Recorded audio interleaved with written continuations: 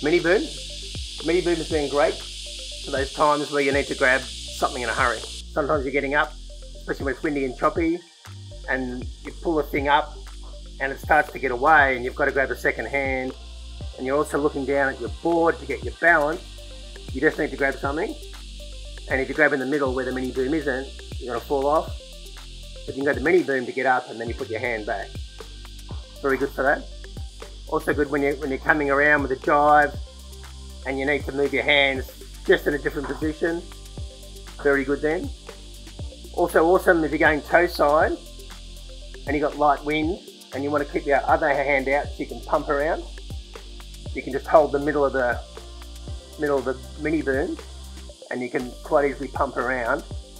Where if you've got to hold both ends, it's very hard to pump freely if you're doing this one. So awesome for those things.